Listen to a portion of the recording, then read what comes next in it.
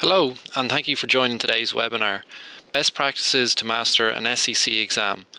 Our presenters today join us from NorthPoint Compliance, Victoria Hogan and Colleen Montemarano.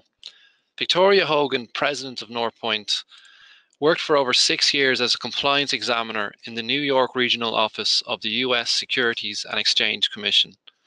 Colleen Montemarano is a senior consultant at NorthPoint.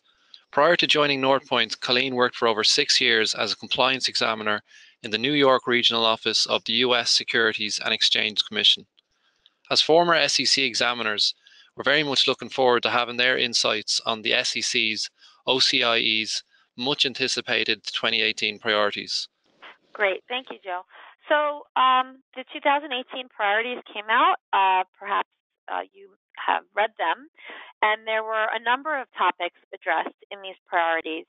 And we'll be reviewing those topics today that are most directly applicable to investment advisor community. So this year, just as last year, there was a large focus on retail investors with a number of subtopics, many of which we'll discuss today. And then we will go ahead and discuss cybersecurity and anti-money laundering programs, which also appear on the 2018 priorities. And while we discuss the priorities, we're also going to be giving you and inserting tips regarding your policies and procedures, and also some ideas on how you can test and review different elements of your compliance program based on these topics.